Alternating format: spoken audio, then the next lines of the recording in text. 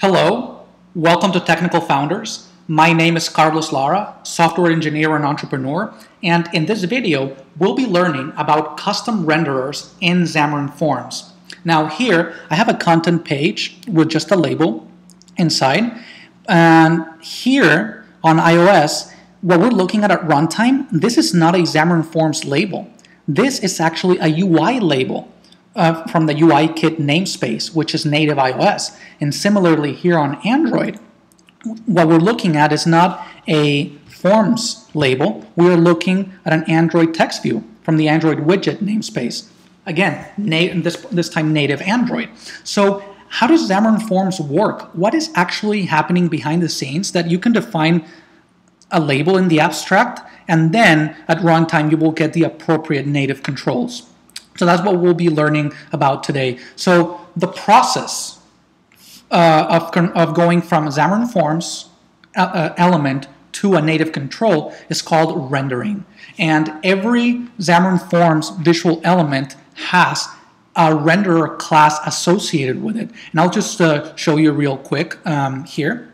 So for example, we were just looking at the label, right? So a label here has a label renderer class, and on iOS it's going to render to a UI label, and on Android to a text view. So as you see here, image, there's an image renderer, entry renderer, the button renderer, UI button, Android widget button.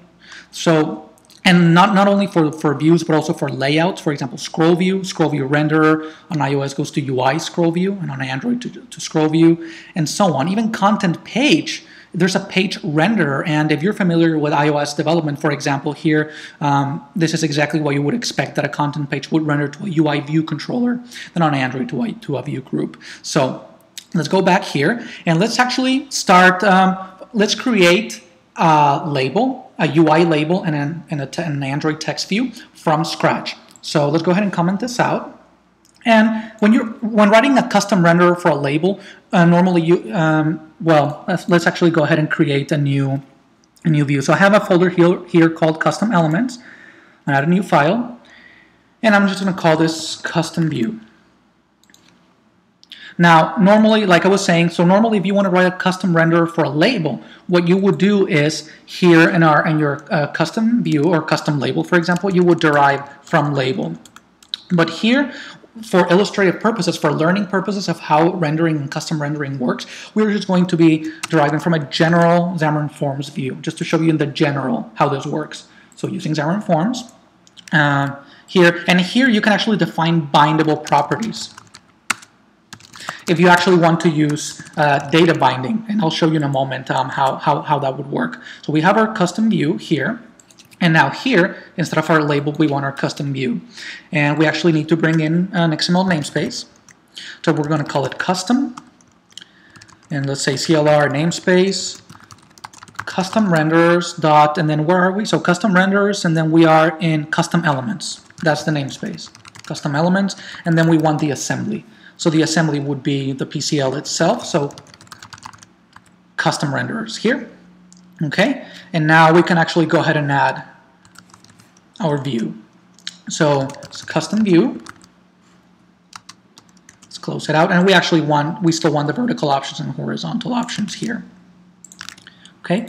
Now we haven't associated any renderer or custom renderer to this custom view. So if we run it right now, since we're only deriving from view, we're just going to see a blank screen, a blank transparent view on both iOS and Android. So now the next step is to actually create our custom renderers that will actually render our forms view here. So we'll do iOS first. So I already created a folder called custom controls. Let's add a new file, and we're going to call it custom view render. So naming convention is typically the name of your forms element, your custom element that you want to write a custom renderer for, and just add the word render to it. Let's create it. And now this is going to derive from view renderer. As I was showing you here, we have specific renderers. For example, we have a label renderer, list view renderer, but we are going to be using the generic view renderer. So it takes the first type here would be the Xamarin.Forms view itself. So custom view, custom view, and we need the namespace. oops. Well, we actually need the view renderer namespace first.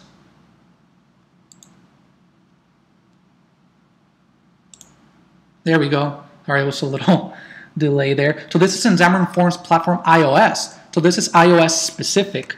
And again, so we want the custom view first for the first type, and we need to bring in that namespace as well, where that's living.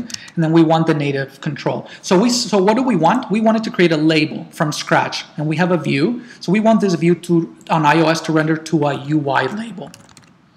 And this is in the UI kit namespace. So let's go ahead and bring that in. Now, if we examine this view renderer class here on iOS, deriving from visual element renderer, and that actually derives from UI view. So that's very interesting. So this renderer is a native UI view. This is all native iOS here at this point, and we're going to make a UI label here. So here we need an assembly level attribute here called export renderer. And the reason we need it is because when Xamarin.Forms initializes, it's going to scan and go through the loaded assemblies, and it's going to find these export renderer attributes, and it's going to, when it finds it, it's going to associate the type of the Xamarin.Forms element, which is custom view, to the type of the renderer itself. So in this case, would be custom view renderer. Now, because we're outside the namespace, we need to actually bring in the namespace for where this is. So using the custom controls. Okay, so now we're ready. So now Xamarin.Forms, when it finds its export render upon initialization at the assembly level, a method is going to get called here, an override called onElementChanged. And this is really where the magic happens. This is where you set your native control. So first of all, we have a control property and an element property here. So the control property would be our UI label. It would be our native control itself. And our element property would be our Xamarin.Forms element. Now, the first time onElementChange is called, control is going to be null because we haven't set the native control yet. So we're going to say if the control property is null, because we want to set the native control only the first time this onElementChange is called upon initialization. So here, we're actually going to start creating our native iOS control. So here we'll do a UI label, and let's just call it label, new UI label. So here, this is amazing. Here, at this point, we're doing pure iOS-specific development. We have access to the entire APIs of the native iOS APIs at this point. So the reason you would write a custom renderer in this case, for example, is if you want to access properties, methods, or events of the native control that your Xamarin.Forms element is rendering to, because Xamarin.Forms doesn't provide access to the entire native API surface. So that's why the value of the custom renderer is so great, because you have the flexibility that if you want to access a property, a method, or an event that you don't have access to in Xamarin.Forms at that level, at that API level, you can go into the native iOS and the native Android and access any property that you want, any class, any namespace. It's just absolutely beautiful and flexible. So here in our UI label, we're going to set the text. There's a text property, and this is native, and we're going to say hello from iOS. And we also want to set the font property here. And this is UI font. Again, we're doing completely native iOS development. We want to say system font of size, and for a parameter, let's just pass the size of the font, which let's say it's 24.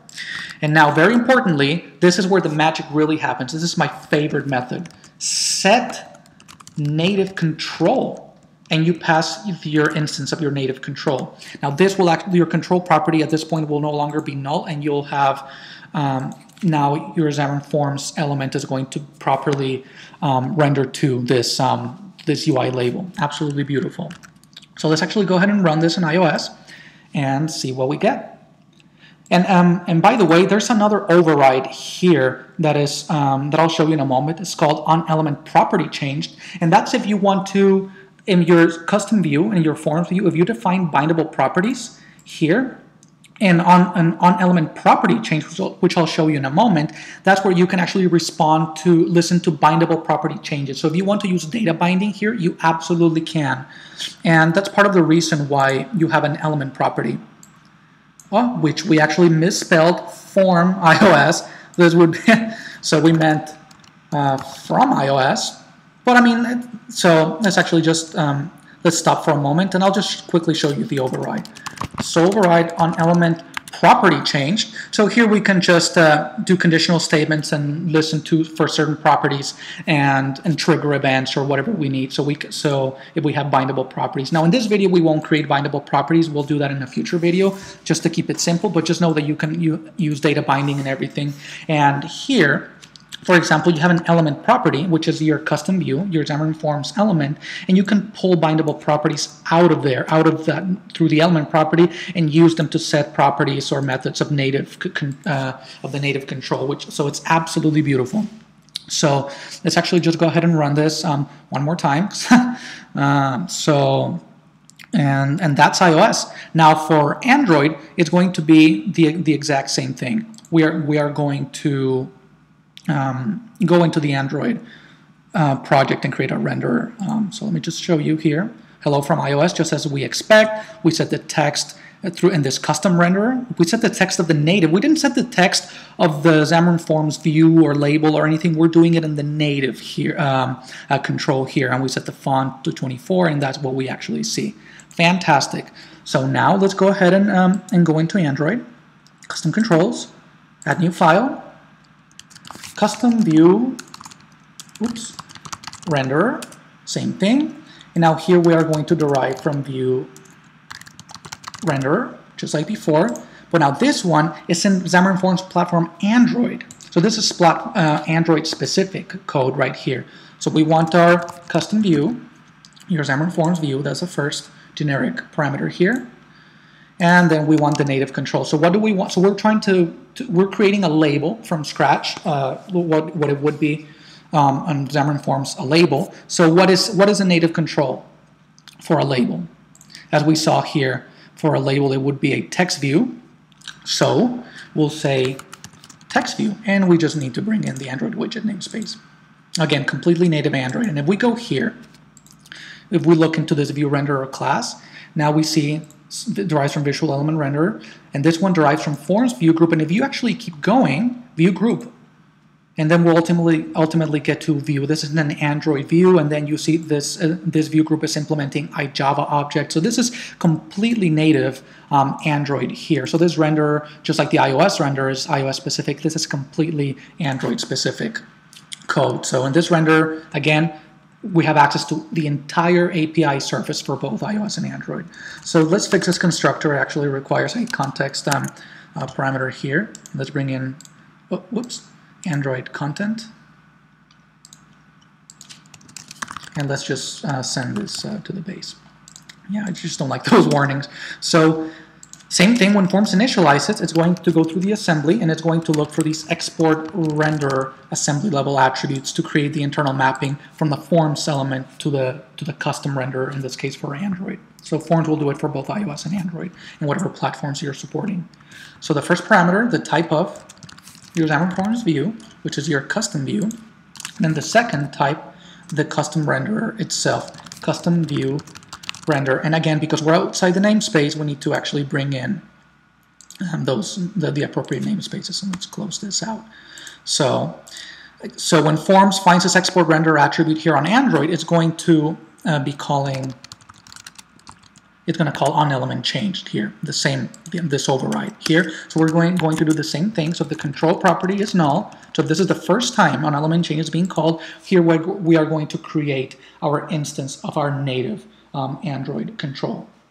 So we'll do it a little bit differently just to show you the flexibility. So we'll straight up call setNativeControl, and we'll pass in a new text view. And the constructor requires a context, which is a property here. This is just how native Android works.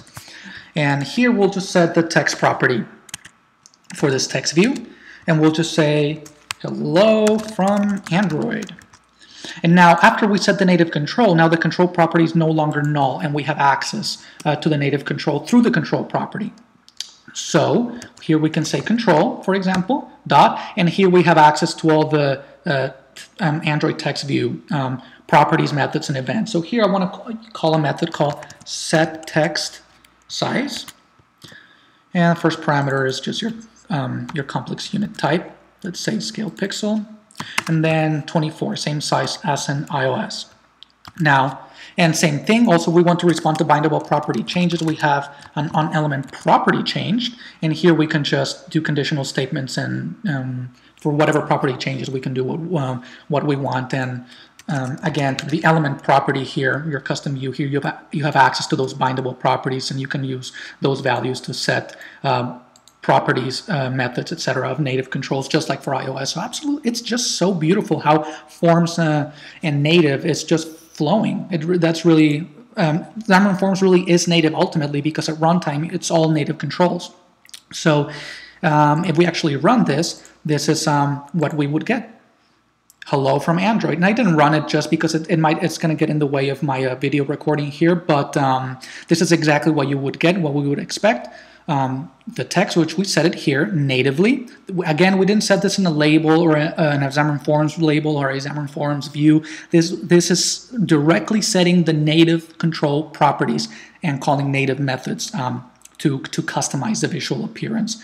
So absolutely beautiful, powerful, and we'll go into more detail in future videos. So thank you for watching. I hope you liked it. If you have any questions, any thoughts, any comments, please leave them at the bottom. Also, please subscribe so you're the first to be notified when new videos come up. And I'll see you next time.